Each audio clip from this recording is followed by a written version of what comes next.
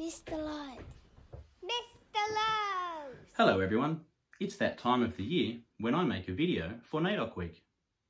This year it has been a little difficult to create a video because, as you may have heard on the radio or seen on the television, there have been a lot of restrictions as a result of the coronavirus.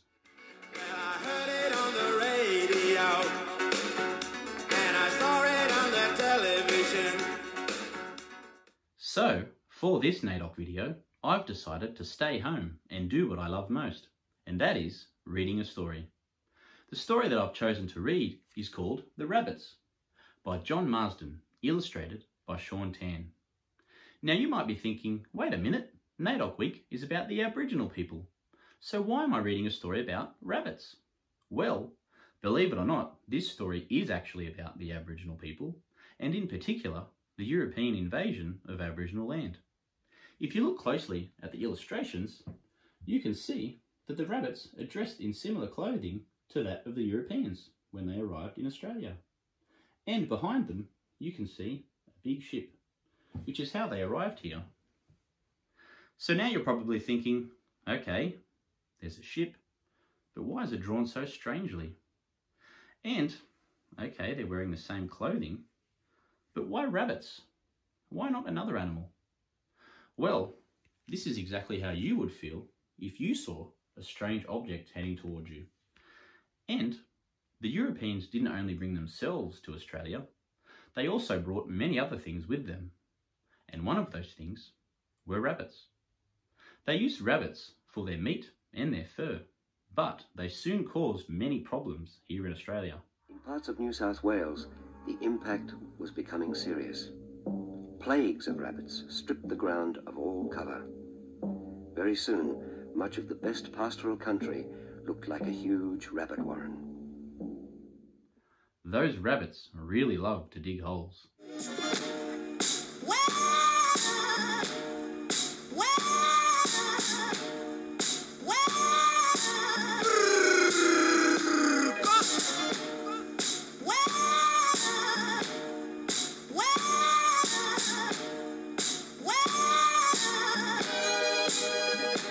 There are many other themes in this story.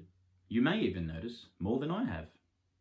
Well, here it is, The Rabbits by John Marsden, illustrated by Shaun. Mr. Love! The Rabbits by John Marsden and Shaun.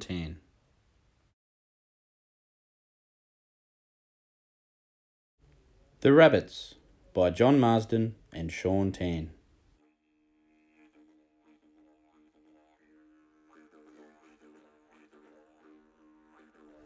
The rabbits came many grandparents ago.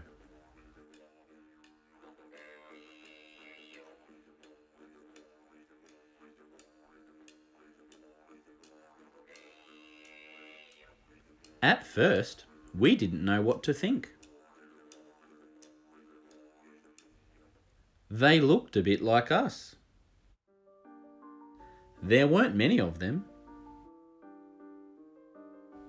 Some were friendly. But our old people warned us, be careful. They won't understand the right ways. They only know their own country.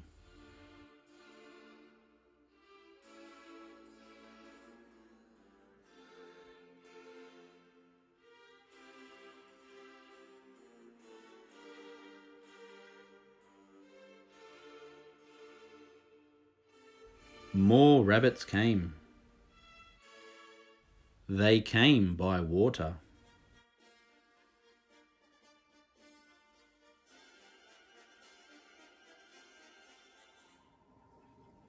And for Aboriginal people, can you imagine? Suddenly there are 11 ships with these strange people wearing clothes, funny hats, they have guns. What are these people up to? Why are they here? How long are they going to stay? Why did they come to my country? Why don't they go somewhere else? Are they spirits? Very strange.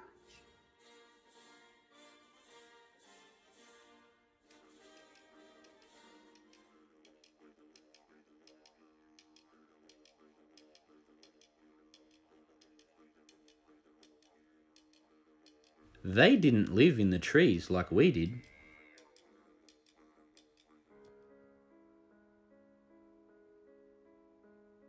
They made their own houses. We couldn't understand the way they talked.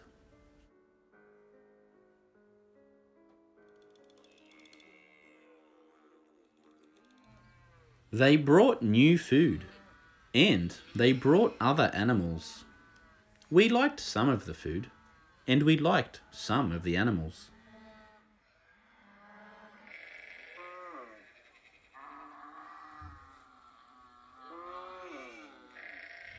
But some of the food made us sick. A government report in the 1850s spoke of the success of poisoning Aborigines, 100 of them laid out at a time. But until quite recently, little of this was even acknowledged.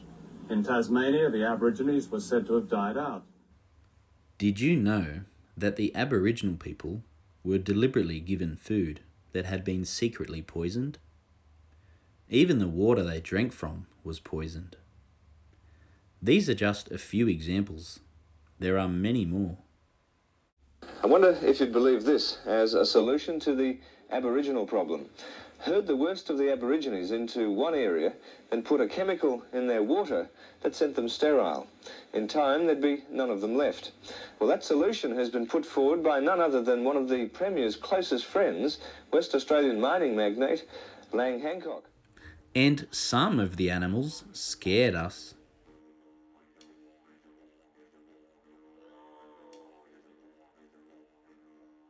The rabbits spread across the country.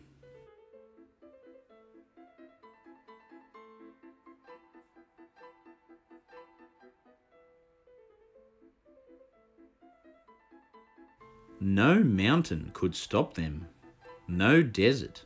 No river. The justification for taking the land was that Aboriginal people were animals. And to engage with people on an individual basis and to acknowledge the history of those people meant that they were people. What they wanted was to set up a Britishness here that was for Britons, and that's exactly what drove them to do the things they did. Immediately he orders trees be chopped down and the land to be cleared.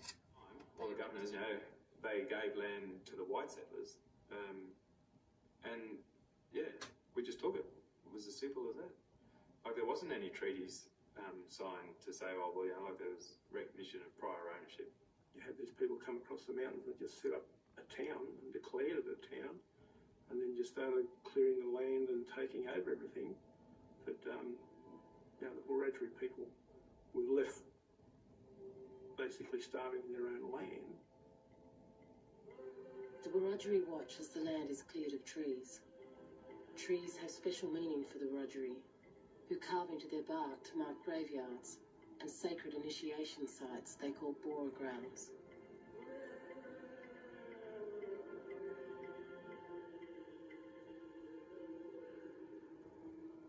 It's just a tree to other people, whereas to us, it's part of our being. And this would have enraged the Wiradjuri people about that they were knocking down these sacred objects that were part of their belief system. They wanted our land, and to get our land, they had to get rid of us. We had pride in the land because, we have all our sacred sites, we have all our things in there. We live by the land. We don't go and destroy the land. The land is our mother. That's what we believe in. And if it's going to be taken away from us, it's like taking someone's life away. Still, more of them came. Sometimes we had fights.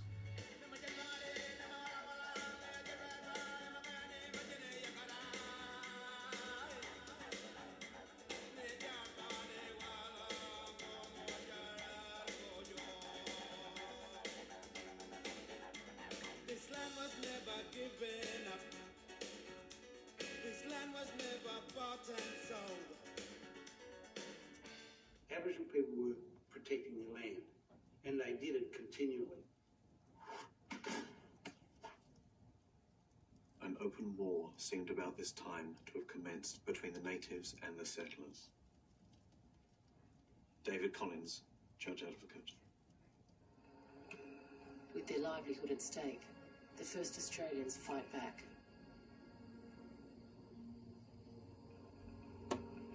Pemulwuy unleashes his fury at their trespass into his territory. The papers report his raids, and his name once more spreads fear amongst the settlers. He had them frightened to death, them fellows out there. He could be a mile away from them, set the scrub on fire. He knew which way the winds were going to go. He knew how the fire would run, and he'd burn them out. And he wouldn't have to be within cooey of them. Bird all the crops between Parramatta and Sydney Cove, and broke the legs on sheep and cattle so they couldn't sustain their farms. In their attacks, they conducted themselves with much art, but where that failed, they had recourse to force, and on the least appearance of resistance, made use of their spears or clubs. David Collins, Judge Advocate. Whether it was a grudge, whether he wanted revenge, whether he wanted to drive the British out, we can't precisely know, but somewhere in there lies the answer. We were followed by a large body of natives, headed by Pemulwuy, a riotous and troublesome savage who in a great rage threatened to spear the first man that dared to approach him, and actually did throw a spear at one of the soldiers. But there were too many rabbits.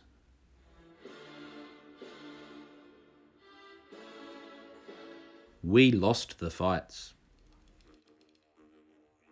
The British declared Australia an empty land, in spite of the fact that there were tribes with a total population of at least 300,000, perhaps as many as 1 million.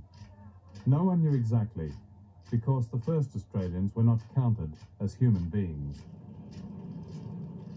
Decimation was swift. Aboriginal blood carried no resistance to white disease.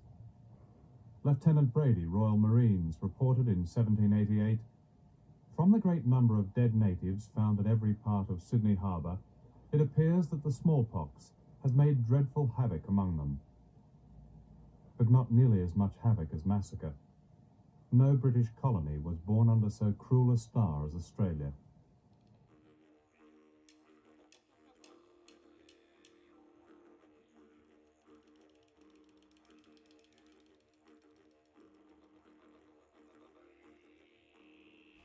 They ate our grass. They chopped down our trees and scared away our friends.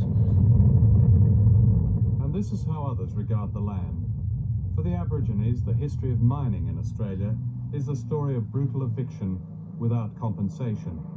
For example, at Mapoon in Queensland, the Aborigines refused to leave when the Queensland government awarded a lease to the giant Comalco company for bauxite mining. So armed police landed after dark, arrested the entire community, and burnt their homes, their church, their school and shops. That was 1963. There's no film record. Such atrocities were not news then.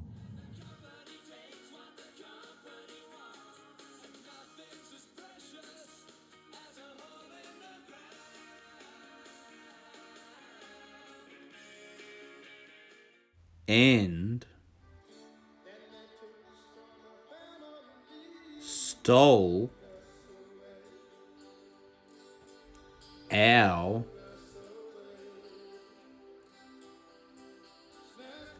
children.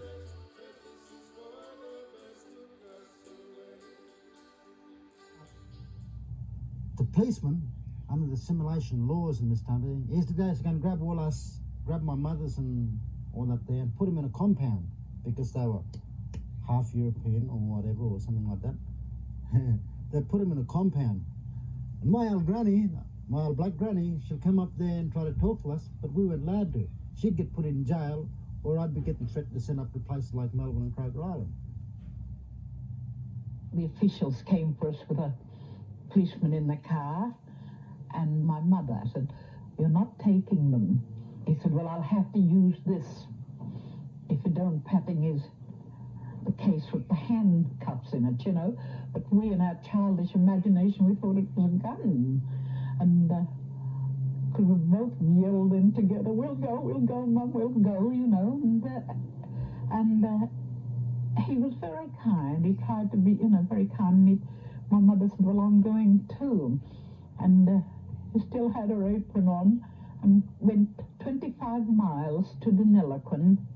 And we weren't there very long when the car took us then to Finley and on the train to Cootamundra.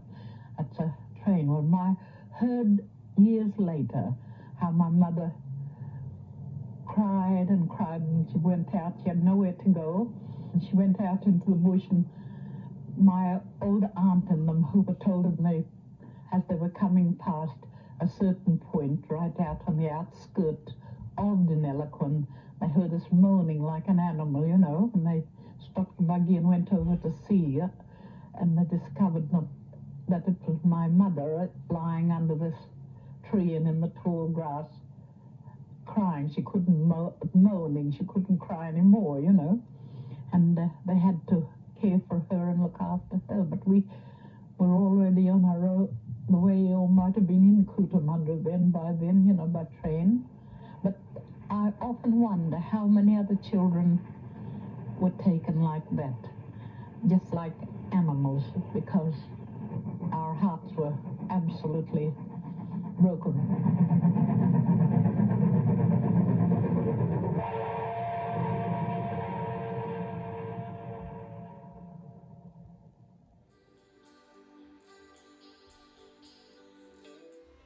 Rabbits, rabbits, rabbits. Millions and millions of rabbits. Everywhere we look, there are rabbits.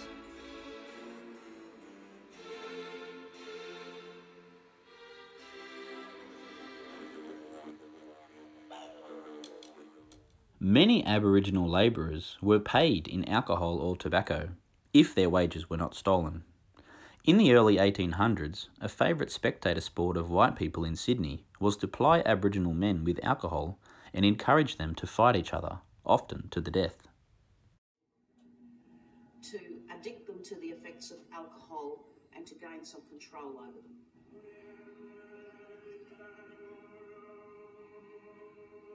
Bennelong had become so fond of drink that when any officers invited him to their houses, he was eager to be intoxicated, and in that state was so savage and violent as to be capable of any mischief.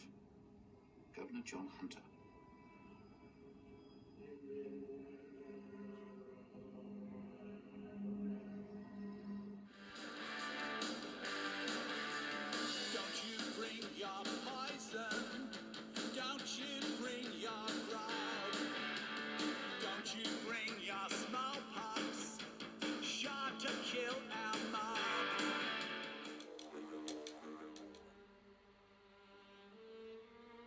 The land is bare and brown, and the wind blows empty across the plains.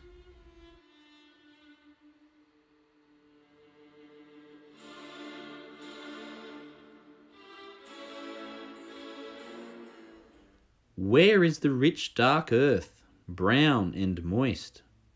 Where is the smell of rain dripping from the gum trees?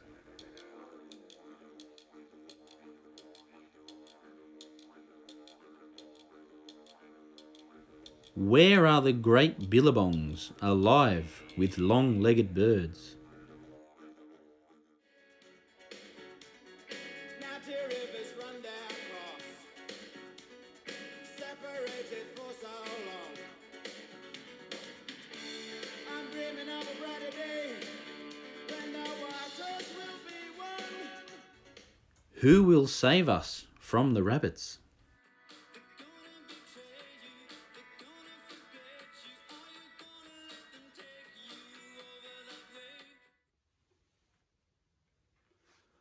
Australia was, and always will be, Aboriginal land. I hope you learnt something from this video. See you next time.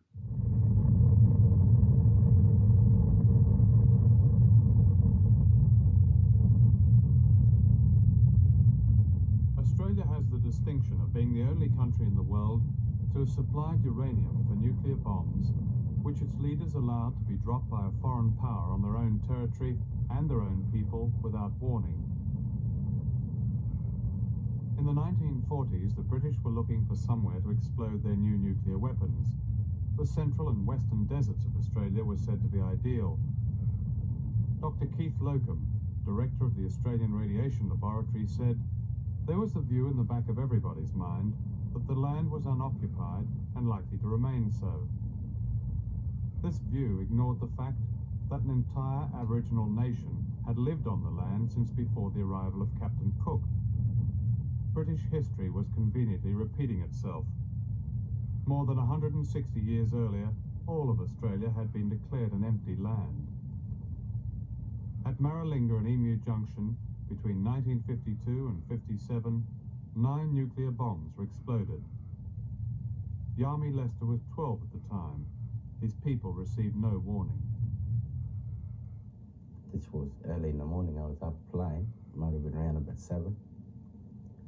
Sun was coming up, and it was a warm morning, and we heard this bang, and old people saying something, and when I heard the bang, and I just went on playing with other kids there. The black smoke come over, and I thought it was dust storm, but it was too quiet for dust storm. And just rolling above the trees, then pass over, and then after that, I don't know how many days after, but most of the people were sick, and we all got skin rash and diarrhea and sore eyes and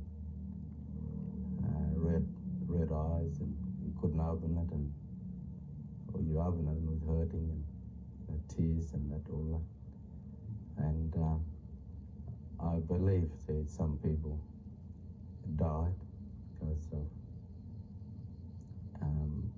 we didn't have any proper treatment. There's no white doctors or white nurses there. That's happened, I think, 1953. Then 57, I went blind.